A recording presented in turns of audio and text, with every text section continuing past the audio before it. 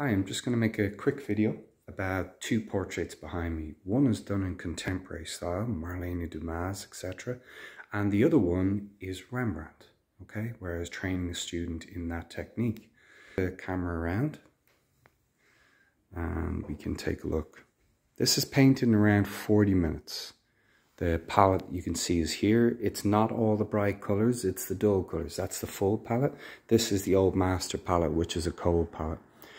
The whole point about this was to teach the students to get the paint down, to not be afraid, throw the paint on the canvas. There is structure to this. I did have an underpainting sketch done within 5 minutes.